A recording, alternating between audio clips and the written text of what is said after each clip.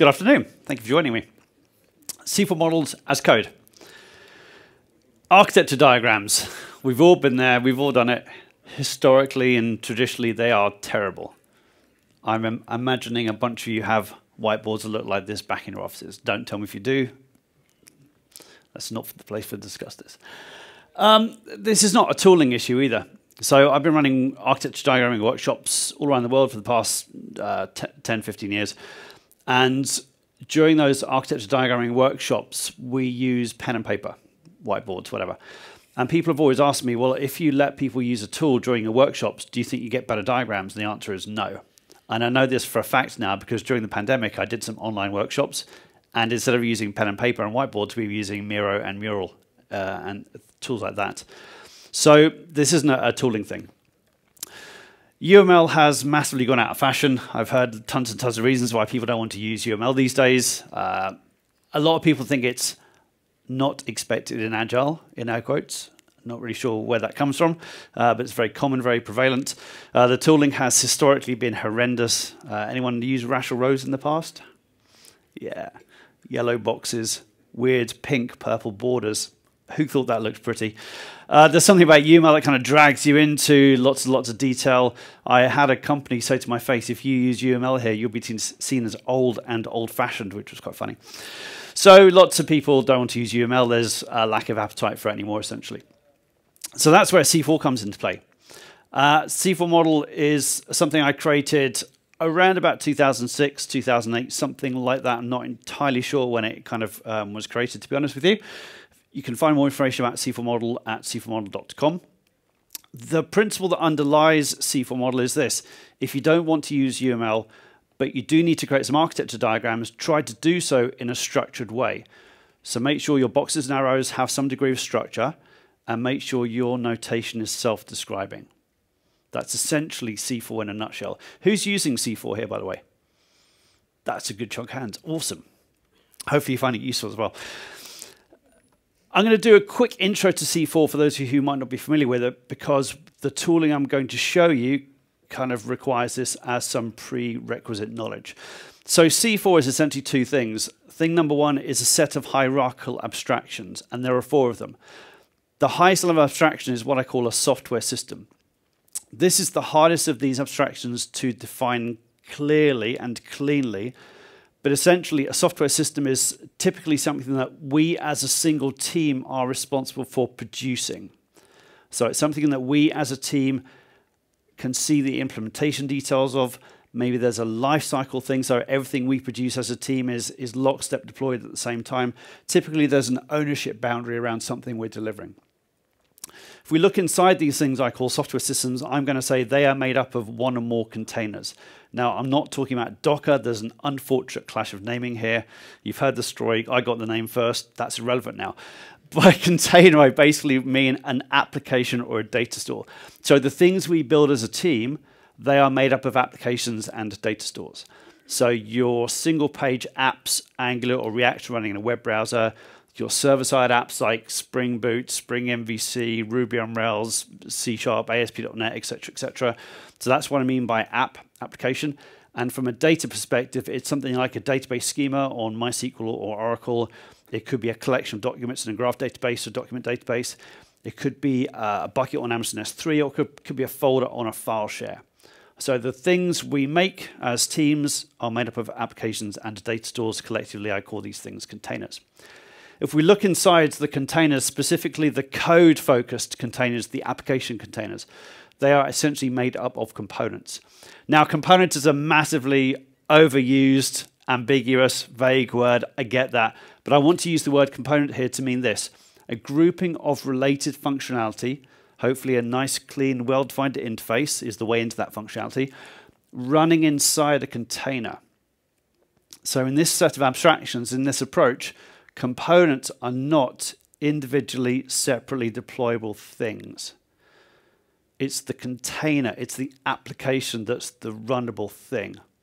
So if you're building a Spring Boot application, your components might be an interface with a bunch of implementation classes behind it, which leads me on to level 4. Level 4 is code. So if we look inside these components we're building, they're just made up of code level elements. In Java and C# and C++, it's interfaces, classes, enums. In JavaScript, it's objects and functions. In F# or Haskell, the functional languages, it's functions. So that bottom level represents the code level constructs we have in the languages that we're using to build our components. And that's it. That's the set of abstractions. Software systems made up of containers. Containers contain components. That's where the naming comes from. And components are built from code. So that's the abstractions. Once you have the abstractions, you can now create a set of hierarchical diagrams that basically map onto those abstractions. And C4 is named after this set of hierarchical diagrams, not the abstractions. So it's context, containers, components, and code. 4 levels of diagrams that map onto the 4 levels of abstractions. And what we're doing here is we're drawing a high-level diagram, and then we're taking a box and we're zooming in to show the internals of that box. And then we're taking another box and we're zooming down further to show the internals of that box. So again, it's nested, it's hierarchical. The concept here is maps. So I live in Jersey in the Channel Islands, and if you open up Google Maps and you do a search for Jersey, you're probably going to get that picture. That's great if you want to know where the airport is and where the major roads are, but if you've never heard of Jersey, it's too much detail too quickly. This is like turning up to your project on day 1 on Monday and somebody says, hey, just add this feature, here's 500,000 lines of code. Like, oh, okay, thanks. Can we step back a bit? How do we fix that problem with Google Maps? Well, stepping back is easy. You pinch to zoom out. On the flip side, you can zoom in. And if you zoom in far enough, you get down to Google Street View, which is a one-to-one mapping with the real world when the photos were taken. I want to do the same thing with software architecture diagrams. I want different levels of diagrams that allow me to tell different stories to different audiences. The top level diagrams are relatively non-technical, and as you progress down into the hierarchy, it's much more technical detail. So it's much more developer focused the further you go down the hierarchy. And that's just a natural way of working for many of us as software developers. I'm going to introduce the top 2 level diagrams in a little bit more detail. The top level diagram is a context, or rather a system context diagram. And the system context diagram basically says, here's the system we are building, or documenting, or describing, or designing. And here is the world around it in terms of people and other software systems. So in other words, the other way to think about this is if you want to draw a system context diagram for something you are building, you have to answer these types of questions. So what's the scope of the thing we're building? So what features sit inside our boundary and what features sit outside of our boundary in other systems in the environment, in our landscape of systems?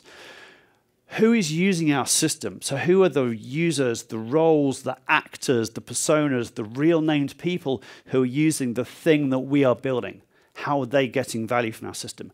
And what are our system integration points? So how does the thing we are building talk to something else that other team is building inside or outside of our environment? Answer those questions and you can draft up a system context diagram. This is an example diagram from one of my workshops. The red box represents the system that this group was designing. It's a little case study around a financial risk system. They've correctly identified the 2 types of users. There's a business user and a kind of advanced business user that can do some configuration of parameters. And the black boxes represent the system integration points in their environment. So it's a nice high-level diagram. It's very light on technology choices. It's a great diagram you can use to start all conversations to pretty much all audiences. But as developers, we want more information. So what we want to do now, of course, is take that red box, pinch to zoom in, and drop down to level 2. Level 2 is a container diagram, and it's showing us the applications and data stores that make up our systems. So now it's a different set of questions. So what are those major technology building blocks? What are the applications and data stores that need to be running for our system to work? What are the responsibilities of those things? Are they processing business logic? Are they storing data? That sort of thing. And how do they communicate? Answer those questions and you can drop down and draw a container diagram. So this is the container diagram from that same solution, from the same group. The red box is now bigger because we've zoomed into the contents of that red box, and now we are showing things like React apps running on a front end, and there's a Java Spring there and a bunch of data stores and some Java command line apps. So those are the applications and data stores, the C4 containers, that sit inside that particular solution. A few more tech choices now. Integration protocols, So we've lost all of our non-technical people, but now this is great for us as developers, architects, ops staff, DevOps, infrastructure, etc., etc. So that's C4 in a nutshell. It's notation independent. That's one of the big things I want to say here, because there is a misconception that C4 equals blue and gray boxes. And that's my fault, because all of the example diagrams I show are blue and gray boxes. But a lot of people have written blog posts on this, and they've said the C4 notation is boring because it's blue and gray boxes. So if you go to c4model.com now, and you click refresh a bunch of times, you'll get different colored versions of the examples. And I did that because I was utterly fed up of this whole blue-gray box thing. You don't have to use fancy shapes and colors. You could use UML if you wanted to. So UML has its own set of boxes and lines and semantics and notations. There's nothing stopping you taking C4 abstractions and diagram types and applying them to UML. I don't see people doing this, but you could do if you want to. So tooling. If you go to c4model.com, there's a tooling link. I've tried to assemble on the c4model.com website a list of all of the tooling that provides some degree of specific support for the C4 model. There are different types of tools here. Some are diagramming tools, some are modeling tools, so let's get into that. Most teams typically use Visio, Lucidchart, Diagrams.net, Draw.io. Who's using these tools? Yeah, that's going to be a big chunky, right? These tools are very common, they're very popular, they're easy to get hold of, the barrier to entry is very, very low. Most teams have free access to these sorts of tools. I don't recommend them if you're using C4 model for drawing architecture diagrams. For a bunch of reasons, I'm going to justify this. So reason number one, these tools don't know what you are doing. These tools just see shapes and arrows. They can't help you. They don't know the few rules of C4, and they can't guide you in the right direction. So for example, one of the rules in C4 is if you're drawing a system context diagram, the only two elements you really should have on that diagram are people and software systems. That's it. If you draw a system context diagram in a tool like Visio, there's nothing stopping you putting a little logging component on there. Right? Please don't do that, but Visio can't help there. If you want to draw two diagrams in a tool like Visio, you need to open two tabs, two worksheets, two diagram canvases. And one of the things you might notice with C4 is you have to copy elements across different diagrams. So I'll have a bunch of people on my context diagram and the same bunch of people on my container diagram. In a tool like Visio, you have to now copy and paste those people across both diagrams. If you rename one of those people, you'll probably forget to do it on all of the diagrams where that person exists. So again, the tool can't help enforce consistency. That's entirely on your shoulders. This goes without saying. If you've ever tried to dump these files out into a text format to stick them into Git, you'll know they're an absolute nightmare. And they do mix content and presentation. If you change the color of a box, for example, you get an entirely different file, which of course makes it hard to diff, which makes it hard to put these things into pull requests, etc., etc. And these tools are really hard to automate. These tools are typically grab the mouse, click here, drag here. They're very interactive from a user perspective. Imagine you have an AWS environment and you want to point Visio at that AWS environment and scrape some data out and magically create a deployment architecture diagram. That's really hard to do with a tool like Visio. You can do it with things like Draw.io, Diagrams.net. You can create a CSV file and push a CSV file and magic happens. But there's quite a few opportunities that you're missing there for using these types of tools. They can't easily be plugged into CI/CD build processes. And they're a pain in the ass. Right, that's the biggest problem with these tools. They're a pain in the ass. Because you draw a diagram and you try and make that arrow straight and it's not straight, it's 1 pixel out. And you'll spend 10 minutes trying to fix it by moving the entire diagram around. And then you'll realize the text in that person is a bit too wide and you want to change it. How do you change it? Do you change the font size in just that one element? No, because then you want the font size to match everywhere. And it's just a rabbit hole. So, diagrams as code. In, I think it was October 2020, diagrams as code as a concept blipped on the ThoughtWorks Tech Radar. Diagrams as code is essentially, instead of using a UI to create a diagram, you write some degree of code or text, and some tooling generates your diagram automatically. The most common ones are PlantUML, who's using PlantUML? Yeah, big chunk of you. And Mermaid, who's using Mermaid. It's funny, isn't it? Mermaid's just... there's native support in things like GitHub pages for Mermaid now, but PlantUML is still the tool I see people using the most. But maybe that'll change in the future. So diagrams as code is great because it's easy to author, so we can type some text and get a diagram. We don't have to worry about things like layout. So most of these tools are automatic layout. They're text, these files are text, so we can stick them in version control. They're easy to diff. And many of these tools are command line driven, so we can now easily integrate them in our CI/CD pipelines. So for example, you could write some code to scrape your AWS environment, generate a PlantUML definition, check that in, have it rendered on your build. C4 PlantUML is probably the one a lot of people will find first. It's a set of extensions or macros for the PlantUML tooling, and it really gives you a C4 style domain-specific language that you can use to craft up your diagrams. So you talk about person and system and relationship. So that's a nice starting point. PlantUML and Mermaid and most of the other diagrams as code tools are still diagramming tools like Visio. What I mean by this is if you want to create two diagrams, like a context diagram and a container diagram, you have to create two text files. If you rename an element that appears in both those text files, you have to make sure you rename it twice in each text file. Now, as developers, we have fantastic tools. We can use global search and replace. PlantUML will allow you to include common elements, but this doesn't work as well as it should do a lot of the time. So again, if you want consistency, that's on your shoulders.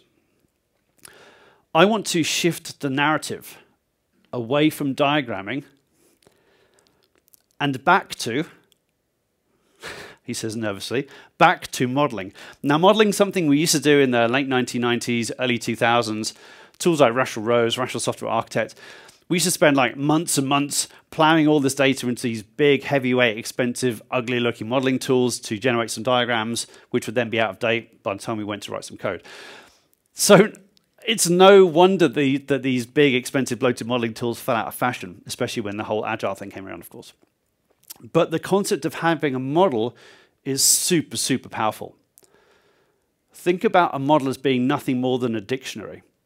You have a single dictionary definition of all of your people and software systems and containers and components and links between them. And then if you want a bunch of different diagrams, these are just views onto parts of that model.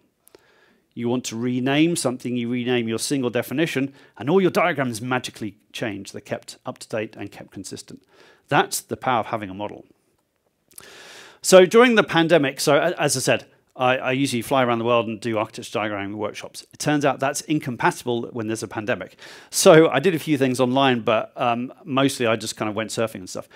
I also created this thing called the Structurizr DSL, which is a text-based kind of diagrams as code tool that's specifically focused on building architecture diagrams for the C4 model. With PlantUML, you want two diagrams, you create two text files. With this tooling, you create a single model, and the tooling generates you multiple diagrams, multiple views of that single model. So it's really a kind of text-based modeling tool, a lightweight modeling tool that you can use to create architecture diagrams. As I said, lots of people start with PlantUML, C4 PlantUML, and that works really well if you've got a couple of small diagrams, but once you start getting bigger systems or you want to start modeling landscapes of systems, you want to start reusing elements across multiple systems, it does start to get quite complicated. So that's a kind of word of caution. If you are starting out afresh, have a look at PlantUML, but maybe keep it in your back pocket for later, and I'll come back to that statement in a second. So really this is models as code, or more accurately C4 models as code. And there's one concept we're going to be showing in the demos here, and that concept is a workspace.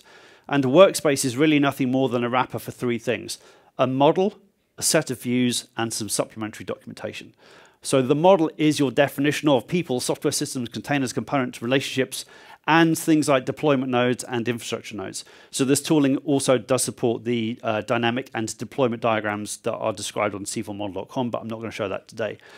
There's a set of views, and again, all of the standard C4 views are supported, and you can have Markdown and ASCII documentation, architecture decision records, and a bunch of other stuff that I'm also not going to talk about today.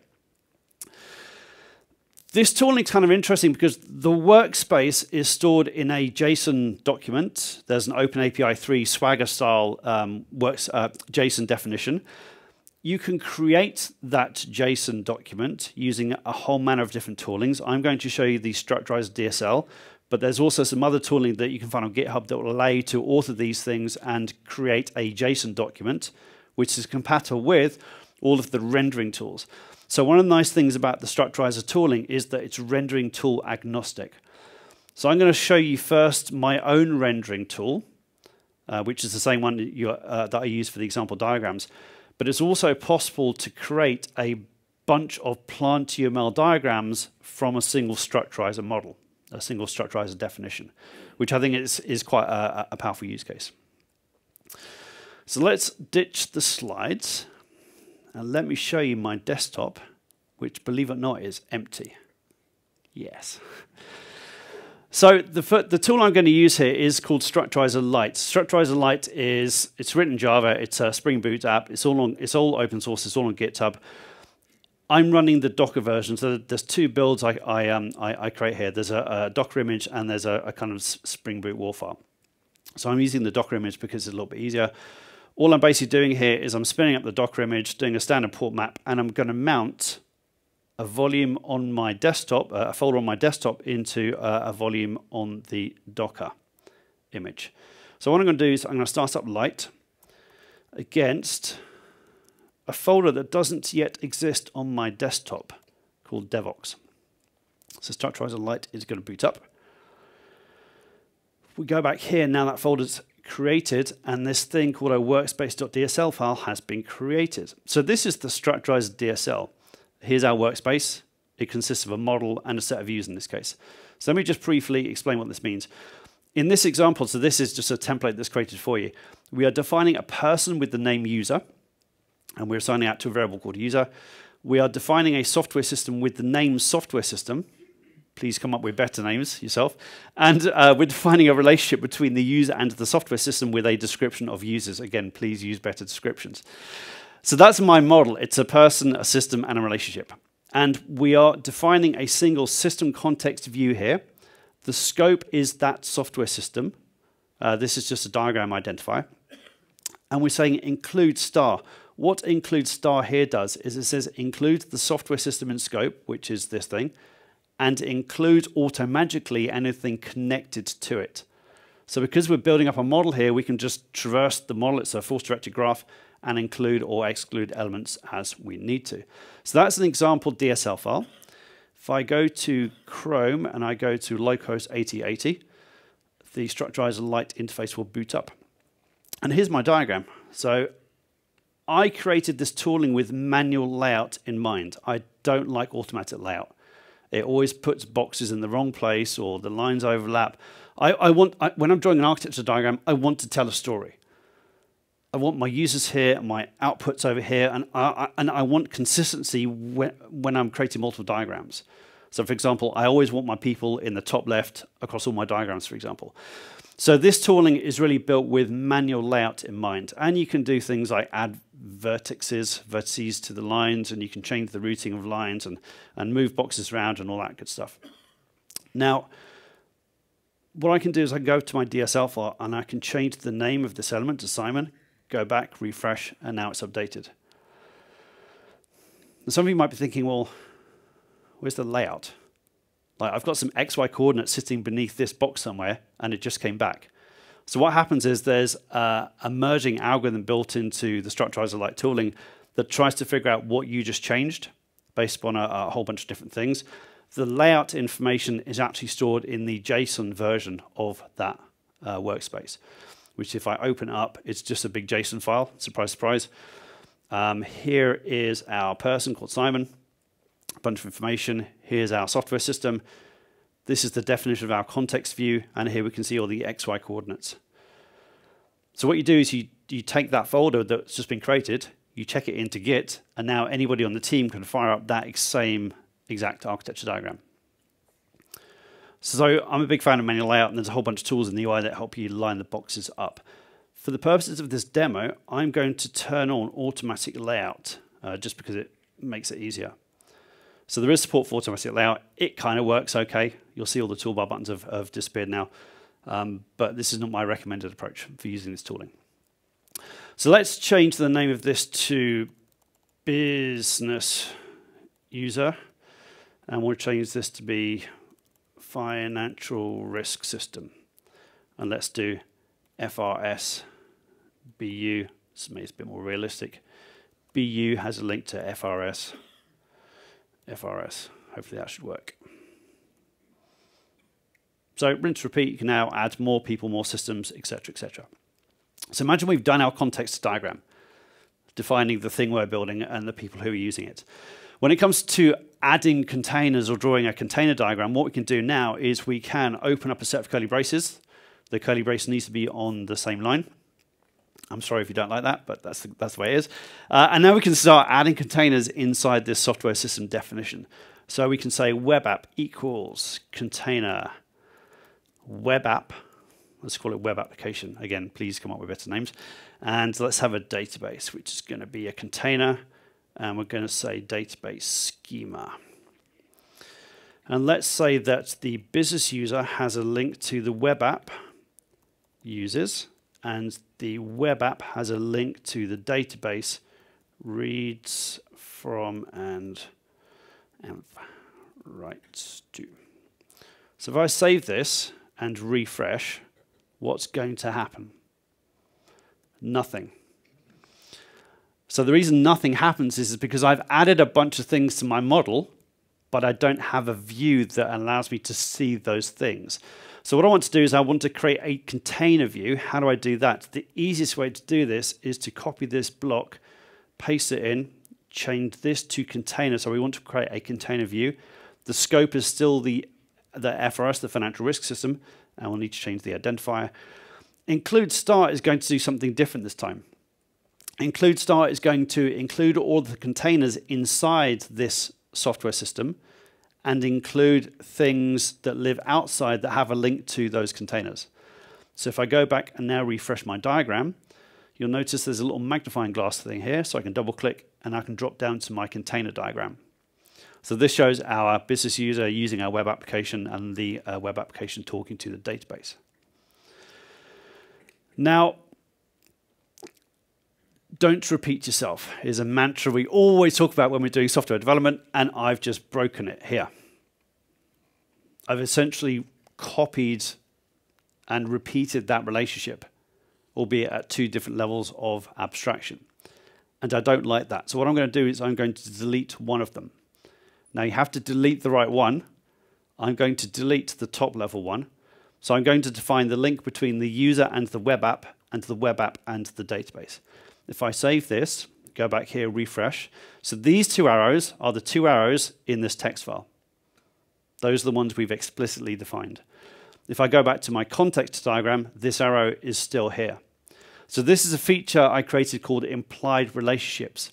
Because there is a relationship between the user and the web application, which is a container of the software system, there is an implied link between the user and the software system itself. And you can customize this and turn it off and do whatever you want to. It's basically just a bunch of Java code running under the scenes, and you can plug in different strategies if you want to. But yeah, it's a really nice, powerful feature that reduces the number of relationships that you have to define manually when you're creating your architecture diagrams. So that's pretty cool. Something I never show in my demos is include with different things. So in all of the conference talks and demos and tutorials I've done, I've just left this as include star, and it always raises lots of questions.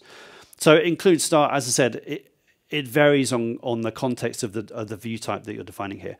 I can change this to say include the BU, the web app, and the database. And that will still work. So you can include things individually if you want to.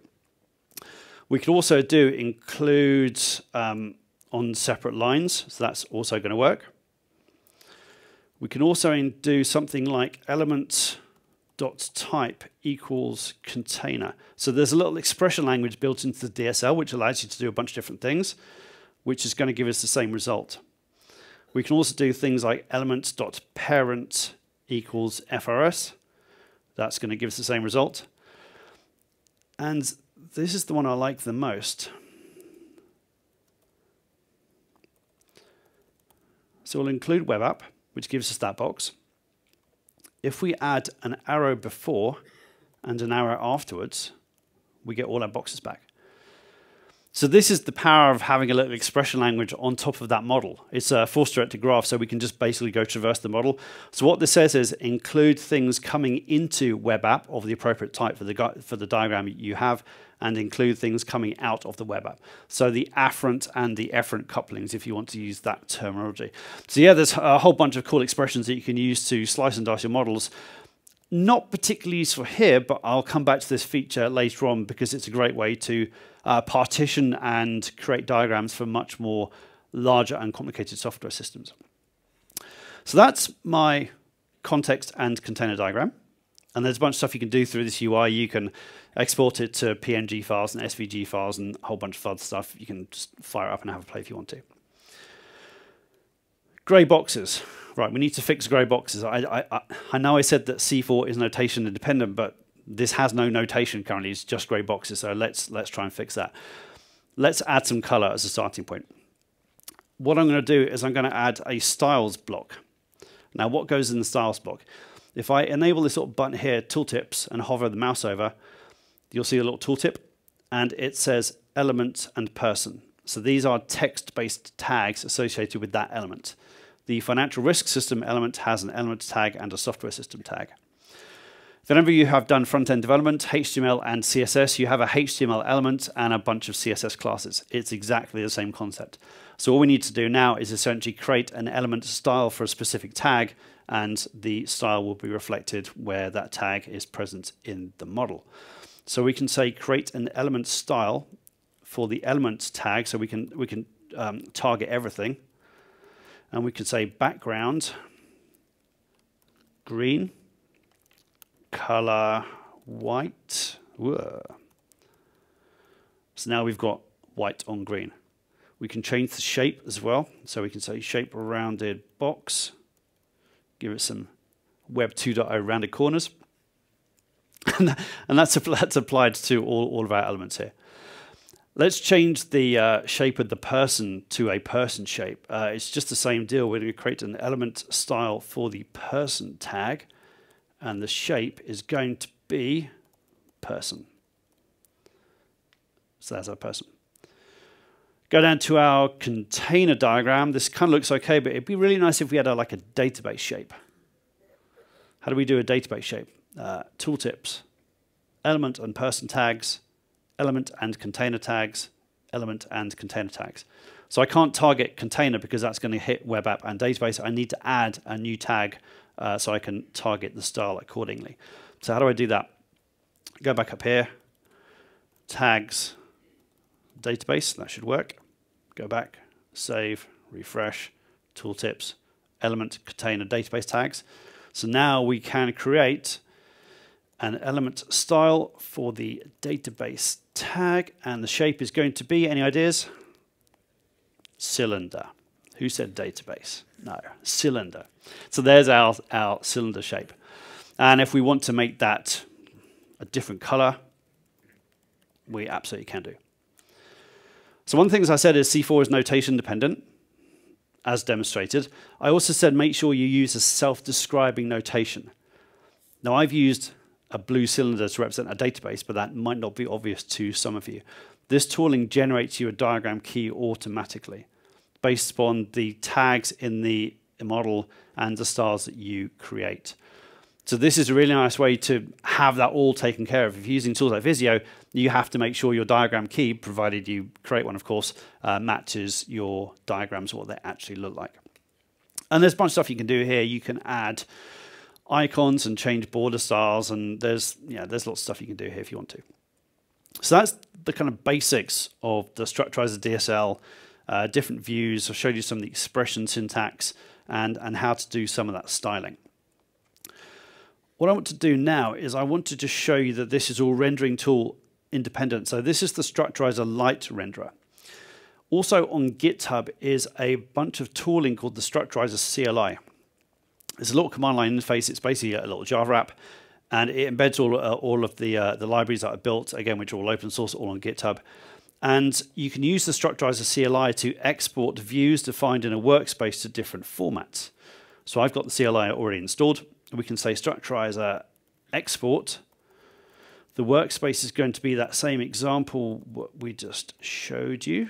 So we point it to the workspace.dsl file, and the format is going to be format PlantUML. So what this does now is it creates you a bunch of PlantUML files, which you can basically just drop into PlantUML as before, and you get your diagrams. Now, rather than me copying this out onto my clipboard, going into PlantUML and firing it all up, I'm going to show you the Structurizr demo page, which is structurizr.com/DSL. Going to take my workspace we were just creating. I'm going to copy it in. Fingers crossed we get the same diagram. So this is the same diagram we just had in the local Structurizr Lite tooling. Going to hide that. So here's our PlantUML export. So the export utilities, it's just another Java library. It's also on GitHub. It's all open source. This demo page basically embeds the same functionality as the CLI. So here's our PlantUML definition for that system context diagram. So no, that's the system context diagram there. So there's the diagram. There's a key. So what you'll notice is the different rendering tools, different rendering engines give you a different set of shapes. So I've tried to make the exports as close to the Structurizr versions as possible, but that's not the case across all of the different rendering engines. So that's the context diagram, and this is the container diagram, which should have the blue database, and there's the diagram key. So this is a very nice way to create all your PlantUML files from a single model. So you can still use your PlantUML tooling, but you're just not writing the PlantUML files by hand. That's the difference here. There is an export to C4 PlantUML that's also supported. So this will generate you a shorter, more succinct PlantUML definition based upon the C4 PlantUML macros.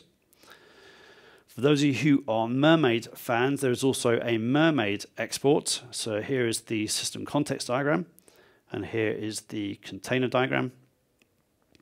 There's an export to dot, so if you're a fan of kind of raw dot and graphics tools, there's an export for that.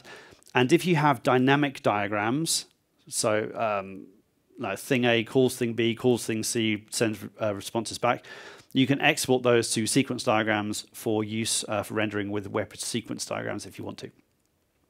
So that's another really nice feature. It's rendering tool independent. If you have your own tool you want to build, absolutely just slurp in the model, and then you can render it however you want to, which is kind of quite nice. What else do I want to show you? Probably just a couple more things.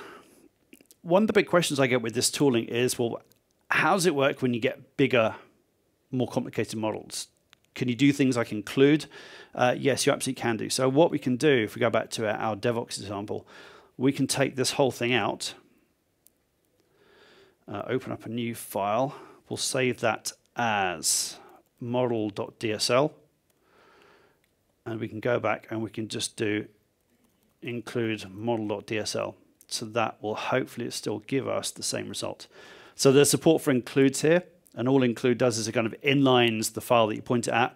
You can also point it at a folder. One of the things to bear in mind with the Structurizr DSL is that ordering is important. The reason it's important is because it affects how and when and whether those implied relationships are defined. So with that in mind, if you point the exclamation mark include statement to a folder of DSL files, you need to make sure they are in the right order from a kind of file name alphabetical perspective. Just a little gotcha that kind of catches people out. If you want to do kind of enterprise-wide modeling, what you can do is, let's create another file. So we can say workspace model. Let's create a software system called A. So imagine we have a landscape of systems in our environment. We can create a DSL file that basically defines all the systems in our environment. So who's using Backstage, Spotify Backstage, or a service catalog? It's the same kind of concept. You want to go and register all of your systems in a central place. And then what we can do with our workspace is we can say, we extend landscape, and we can do things like, what have I done? I've just wrecked my demo. That's fine. What we can do is we can say model, and we can do !ref A. So basically go and find software system A that's defined in the landscape, and now we can add our web application. So this is really nice because now you can have a central definition of all of your software systems, and then have each team produce their own DSL file that documents the internals of that software system, containers, components, relationships, and then they can own that, but you still have your central definition. There are some interesting decisions that you need to make here when you take this approach. And one of those decisions is, where do you put the relationships? So in your landscape, do you just define software systems, or do you also define all of the potential people and roles and actors and personas that use all of the software systems in your landscape? If you want to do that, where do you define the relationships between them? It's really, do you want a centralized model of your architecture or a decentralized model? My preference is to go for a decentralized model. So your landscape file just defines systems, and then every team defines people and relationships to those systems. The question then becomes, well, how do I generate myself a nice big single landscape diagram that has all of the links between people and between systems? And the answer is, you write yourself a DSL plugin, for example, that goes and loads all of the child workspaces and figures out what the relationships are and kind of creates a landscape model of all of your actual data. So there's a bunch of kind of advanced stuff that you can get into there if you want to. So let me shut this Docker container down, and I want to show you another little example. So this is really how do we deal with like bigger systems where we've got more things, more boxes, etc. So I have like a services style example. So let's go Structurizr Lite. So imagine we have some sort of a service-based architecture. Now, this is a bit of a weird service-based architecture. Imagine we have one software system, that's the little grey line, you probably can't see that on the screen. And inside that one software system is a bunch of services, microservices if you want to use that term. I'm saying here that every service is comprised of an API thing and a database thing. And in this particular example, our software system is made up of 8 services, and there are some links between each of those 8 services. And this is what my all containers diagram looks like. It's showing me all of the API applications and all of the data stores associated with all of the services inside our software system boundary. Now, this doesn't look too bad. We only have 8 services here, but imagine we started adding service 9, service 10, service 11, service 20, service 50. This diagram would start to get complicated quite quickly. So the question then becomes, well, how do we deal with a growing software system in terms of scale and complexity? So this diagram is showing you one diagram with 8 services. What you could do instead is you could draw one diagram per service. So here is a container diagram just focused on service 1, things coming into service 1 and things coming out of service 1. Here is a service 2 version, same deal. Here is a service 3 version, you get the picture. So the question becomes, how do you do that? And of course, with a tool like Visio, it's impossible. You basically have to start copy and pasting elements and arrows across all of your different diagram canvases. With this particular example, which is the services example here, let me show you the workspace DSL file. So there's a feature here that allows you to scope your variables used to identify elements as hierarchical. I'll explain that in a second. Here is service 1. So in this demo, I've said that service 1 is comprised of an API container and a database container. And I'm using a concept in the DSL called a group to say this group of 2 things equals service 1. This is kind of important because when many people use C4, they want to define service as an abstraction. And they'll typically do that by saying a service equals a container, and then the API thing and the database schema are components inside that container. But that's not correct according to the C4 definition, because components are not separately deployable things. So that leads to this situation where the API thing and the database schema are the containers, and it's really just the grouping of these two things that is the system. So that's service 1. Service 2 is defined in the same way. Service 3 is defined in the same way as a service 4, etc., etc. And to create the example, I created a bunch of links between the services. This is the all containers definition. It says, draw me a container view for the software system, include all containers. This is the service 1 version, so it's including service 1. So we're referring to that combination of the API and the data store, things coming into that group and things leaving that group. So this is why the expression language is quite powerful. If you have a large and complicated model of your system, whether it's a components in a monolith or a set of services in a distributed architecture or even systems in a landscape, you can use the expression functionality here to slice and dice your model to produce those subsets or partition views. So it's a really nice feature. It's really powerful. You get all the consistency of the model-based approach. The downside of this, and again, it's all trade-offs. The downside is, in this view, you get the big picture. You get everything. But as you add more boxes, it gets more complicated to see what's going on. You have more overlapping lines, etc., etc. This view's simpler, but now you lack context around it. So it's like you have a set of blinkers on it, and you'll just focus on a tiny portion of your software model here. So it's all trade-offs. And maybe you have a set of diagrams of each type. Another approach is to click this little button here.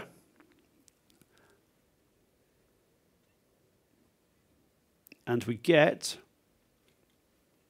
that. How cool is that? So this is a D3JS force-directed graph showing you exactly the same information. This is a C4 model container view, not rendered now as a traditional diagram, but instead rendered as a force-directed graph, which is interactive. So we can start clicking on things to see nearest neighbors. There's a quick find feature. So this is a really nice way to, again, explore and navigate a larger data set. So if you have a complicated distributed architecture, or you have a complicated portfolio in your landscape, this is another visualization approach that you can use. And again, this is why I said the Structurizr tooling is rendering tool independent. There's one more thing I'm going to show you here. And to do this, I'm going to go back to the DSL demo page because it's easier for me. I'm going to click the microservices link at the bottom. So if you want to see this example, it's linked to on the page. That's the example I showed you before. That's the graph. Again, as I said, this is all rendering tool independent. You can produce the PlantUML versions if you want to. I'm going to go to illograph, export to the illograph format. I'm going to go to app.illograph.com, click new diagram, paste mine in, click static structure. So this is an export to the illograph tool, which is a really nice UI for exploring and visualizing a hierarchical data set. The C4 model is a hierarchical data set. So actually it turns out this works really well, and it's interactive. So now we can start clicking around and trying to find nearest neighbors, relationships, and all that sort of thing. And if we go to the demo page again and go to the big bank example, so the big bank example are the diagrams you will see on the C4 website. If I go export to illograph, go back here, copy this in, click static structure.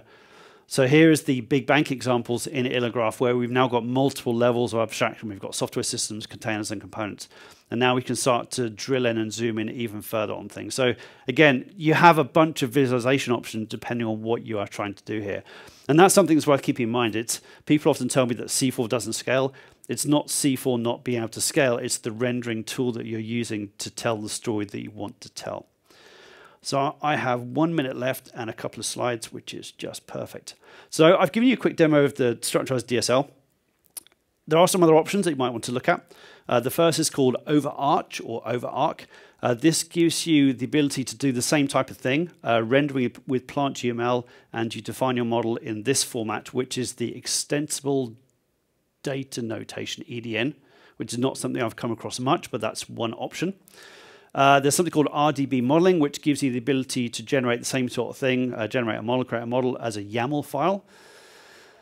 I don't think I can recommend people do that. And where's Bruno when you need him? There's something called Pulma, which is a way to create a model on top of PlantUML.